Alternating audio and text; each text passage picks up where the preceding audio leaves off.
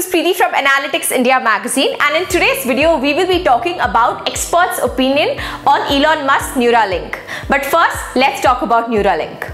In July 2019, Neuralink unveiled a design that involved tiny electrode threads into the brain as well as another device behind the ear.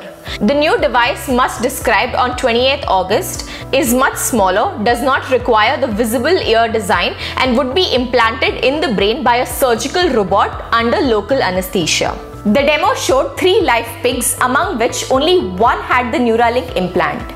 Musk made a lot of bold statements at the event, claiming that the Neuralink could cure blindness to paralysis in the near future, as well as being used for entertainment, telepathy, supervision. Let's go ahead and see what the experts had to say about these claims. Let's take a look what Professor Andrew Jackson had to say. He is a professor of neural interfaces at Newcastle University. He says that he didn't think there was anything revolutionary in the presentation, but the fact that Elon Musk's team is working on the engineering challenges of placing multiple electrodes into the brain is impressive. He also mentions that in terms of their technology, 1024 challenge is nothing impressive these days. But he also went ahead and said that the electronics to relay them wirelessly is state of the art and the robotic implantation is nice. He said that the biggest challenge is figuring out what to do with all that brain data. He continues that the demonstrations were actually quite underwhelming in this regard and didn't show anything that hasn't been done before.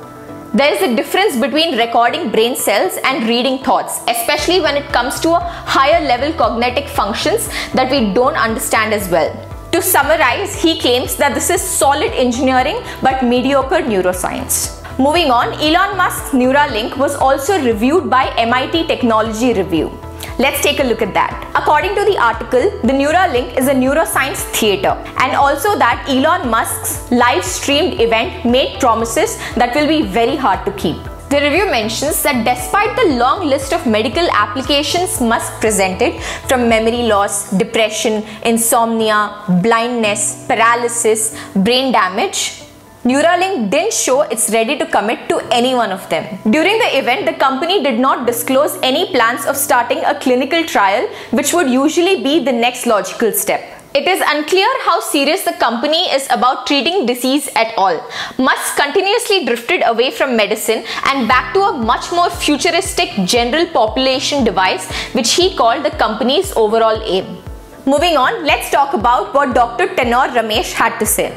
He is a non-clinical lecturer in the Department of Neuroscience at the University of Sheffield. He says that the event was more of an expansion and clarification of what the event claimed about a year ago.